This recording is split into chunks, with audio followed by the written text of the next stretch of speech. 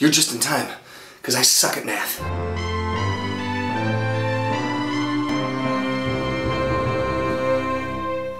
Okay, I've spent the better part of the last 24 hours in my office trying to figure out what happened to yesterday's Just in Time episode 13. The only thing I can figure out, when I uploaded it, there was a rip in the time-space continuum, and it caused some issue on the back end. Technically, it was a technical issue on the back end, and it had to be taken down. But I think I figured out what happened, and I think I can figure out how to close the hole in the continuum, and I think it's going to be alright. We're all going to be okay. Episode 13, not going to be able to be put up. It's kind of like a glitch in the Matrix.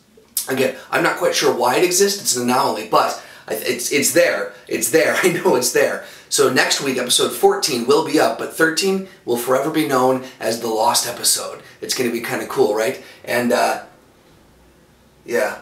Episode 14 will be up next week if the guys in the black sedan don't get me first.